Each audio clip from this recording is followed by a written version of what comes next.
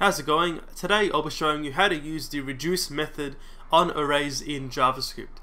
So basically, reduce allows you to reduce an array down to a single value or single result.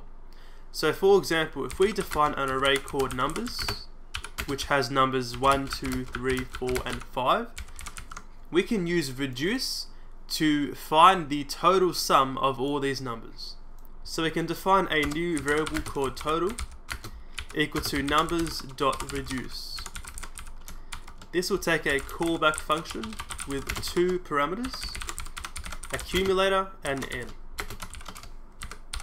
We can just simply return accumulator plus n. So right here we have a callback function passed to the reduce method. This function takes two parameters, accumulator and n. So n is the current elements we're on in the array, and accumulator is the result of the previous return statement. So for example, if we're currently on element number 1 or number 1, the accumulator will be 0 and n will be 1. So it will return 0 plus 1, which is 1.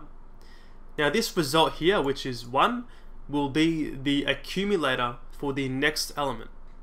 So with 2, we're going to see 1 and 2.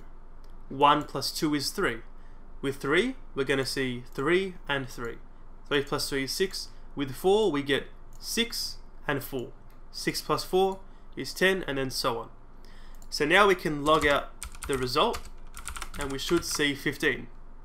So refresh, and we see 15. And that is how the reduce method works on arrays in JavaScript. Thank you for watching. See you later.